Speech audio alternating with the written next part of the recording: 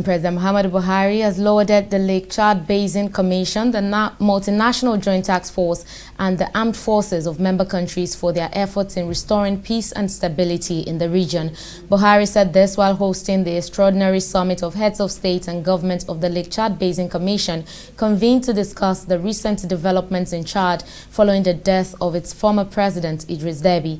Buhari also urged members of the international community to support Chad as it transits from military to democratic government in the allotted period of 18 months.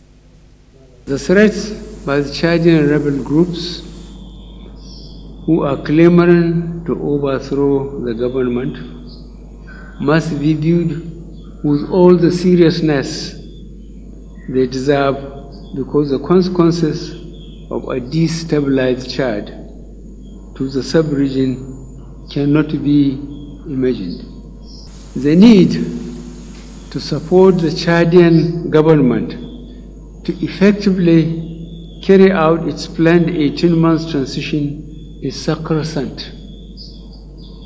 However, it must be stated that the sanctity of the Chadian constitution is the supreme guiding document defining the social contract in the country must be respected. The transition period should be civilian-led, with requisite powers given to the constitutionally mandated organs of government settled with the responsibility of administering the country.